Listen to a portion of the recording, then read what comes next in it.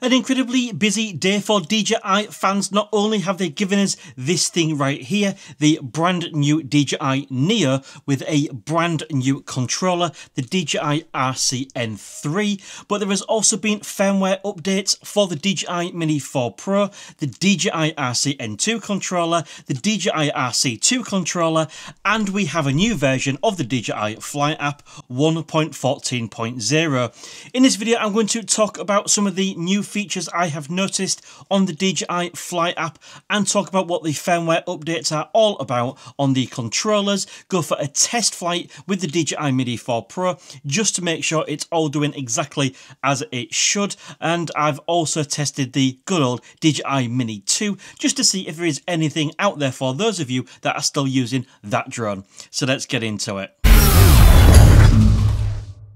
So first of all then, we have got a new version of the DJI Fly app. This is 1.14.0, and of course every time DJI launch a new drone, such as this piece of kit right here, they have to update the DJI Fly app to be able to enable it to work. Not only have we got this new DJI Neo, but we also have a new controller as well. This is the DJI RC-N3 controller, and you may be forgiven for thinking you have seen this style of controller before.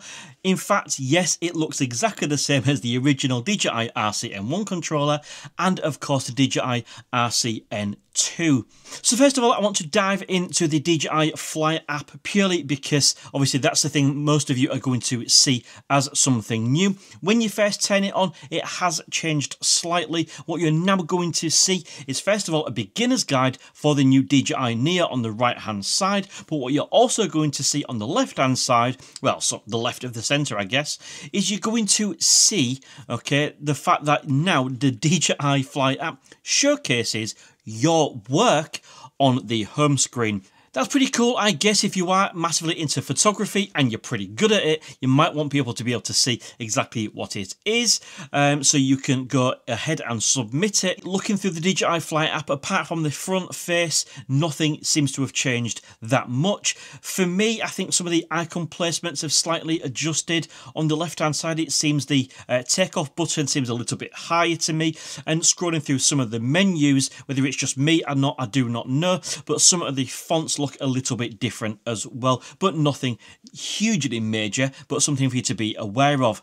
Now, if you are flying the DJI Air 3 or the Mini 4 Pro, there has been a full firmware update. So when we are looking at our settings, often when you actually update the firmware for your drone, it can restore some of your settings back to factory. So please do check distances, return to home, camera settings, just to make sure they're exactly how you want them to be. And just be aware that they may change after a firmware update. Now, one thing I have noticed, which is a little bit confusing to me, is the fact that the transmission tab now looks incredibly different. Obviously, at the top, we've still got our ability to live stream, and we've also still got our graph showing the interference. But what's interesting here is it says channel selection as auto. Now, if we scroll down slightly further, what you can see is the drone now gives us a little visual indication in terms of a sliding scale anyway as to how much interference it's actually getting. As you can see, we've got 10 and 20. Similarly, you know, when it comes to this, the lower number is the better number. This isn't signal strength. This graphic right here is the signal of interference. So basically it's letting you know how much interference the drone is receiving. The higher the bars, that isn't signal strength, that's interference. So you want these bars to be as low as possible. And of course, as expected, in a built-up area, if I flip between 2.4 and 5.8, 2.4 you get a lot of interference, 5.8 you get less, and you can see that is reflected on the DJI Fly app. You can even see that when we're on 2.4, it shows us 20 down at the bottom, whereas if we switch it over to 5.8, it goes down to 10, telling us it's better for flying in this area. Now, one thing that I think is incredibly interesting is the fact it says channel selection is auto. Does this mean that at some point in the future DJI is going to allow us to manually select the channel? Because obviously there's two different factors. You have got the frequency, which is your 2.4, 5.2 or 5.8. Then you've got the channel, which is the channels within that frequency. Now, on the good old-fashioned DJI Mavic Mini or Mini SE, you could select the bar manually to select what channel you want, basically meaning that once you took off, it was locked in place. It was good in some circumstances, but also bad, because if you did fly along and you got a lot of interference in that area on that particular channel, you was locked in, you were stuck, you would get a return to home situation. Whereas, of course, with the OcuSync technology, OcuSync 2, 3 and 4, it takes care of the channel hopping for you, but it does allow you to fix the frequency. And I just wonder whether this is deliberate language telling us that obviously it's automatic. Will there be a manual channel selection added in the future? We will wait and see. There has been a firmware update for the DJI Mini 4 Pro. If we take a look at exactly what that is, it is to allow compatibility with the DJI RC-N2 controller, which is the brand new controller which comes with this DJI Neo right here. So what I want to do is just go for a flight with the DJI Mini 4 Pro just to make sure everything is working exactly as it should. And let me tell you, we are right up to the limits of what this DJI Mini 4 Pro can actually handle. We are gusting around 35 to 40 miles per hour. Not really comfortable putting the drone up in these situations, but of course we'll keep a good eye on it. We've got visual line of sight of the drone. We can monitor what it's doing in the air. Before we start, and we're still on the ground, there is something that I've noticed which is quite odd. Before we have actually picked up enough satellites to lock in the home point, for some reason the distance is showing quite an incredible number. That would most certainly be outside a visual line of sight. Thankfully that is just an anomaly, and when the satellites go white and when home point is being updated, as you can see, it returns to exactly what it should be.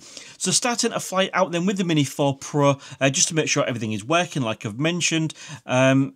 Honestly, this drone is getting absolutely battered by the wind, right up the limits, as I mentioned, to what this drone can actually cope with, but it's doing absolutely fine. So first of all, we're just going to get a little bit of stock footage, just so I can compare it to the DJI Neo for a bit of a comparison that I will do in a later video. What we're going to do is just test to make sure that everything is working. One of the tests I always like to do when I'm flying my drones is to just make sure the quick shots are working, purely because what it simply does is it makes sure that when we are selecting quick shots, it is identifying targets, okay, and it locks onto a subject absolutely fine. For those of you that wonder why I do this test, it's because in the past there was issues with the DJI Fly app where no matter what you did when you drew it on screen, it would not select anything. So this has become a staple test as part of my DJI Fly app update videos. And as you can see, selecting that target, it's performed it absolutely fine. Now we've taken a few shots. We have, tested point of interest, tested spotlight, done quite a bit of flying around, up, down, left, right, okay, but as you can see, the wind is getting a little bit too much. So what I'm going to do is just literally finish the flight with the DJI Mini 4 Pro, just to make sure it can return to home, and that's pretty accurate. So let's hit that return to home button, okay. As you can see, the drone is just going to spin round and head all the way back to us, and it's done a pretty good job. Even in this wind, it has not been blown off course, and I think that's a pretty successful test with the Mini 4 Pro. It has to be said, looking through the menus, apart from the slightly revised font and of course that new transmission tab, there has been no particular differences or new features that I can see on the Mini 4 Pro, apart from the compatibility with the DJI RC-N2 controller.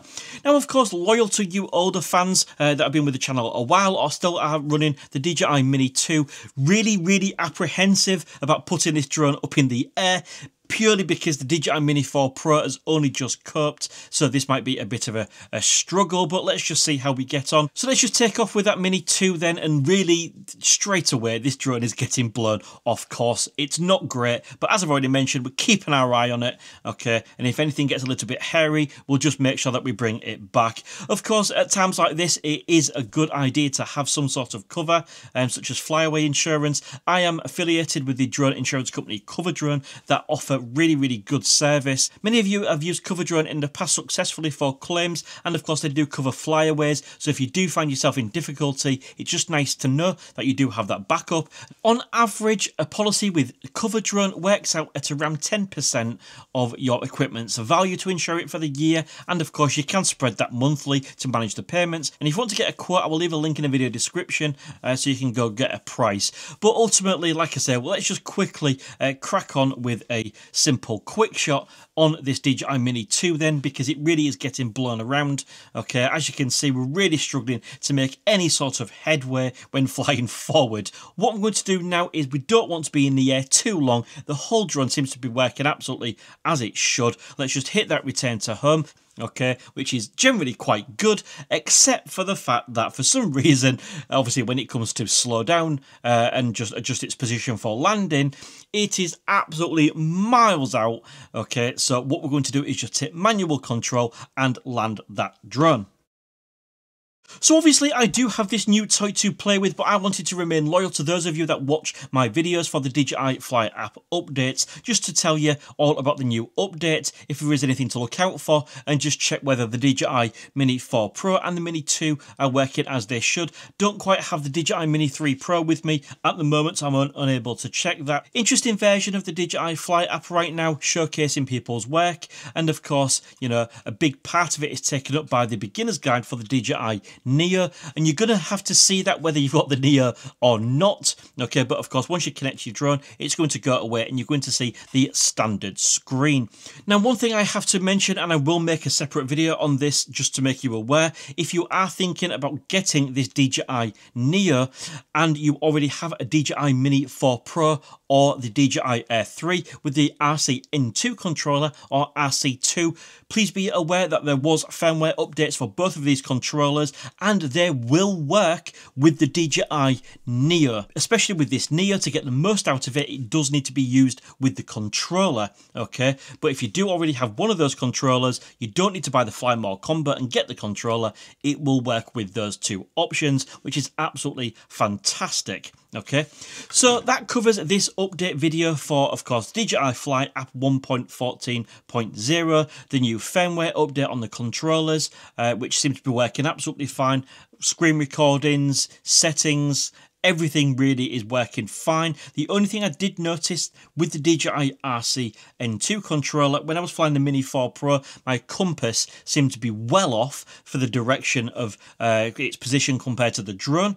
Weirdly, that was a bit of an anomaly as well, because when I plugged the same phone into the DJI RC-N1 controller with the Mini 2, it was absolutely fine. So just keep an eye on that. So that wraps up my review of the DJI Mini 4 Pro firmware update, the new Fly app, and the two updates for the RC2 and the RC-N2 controllers as well.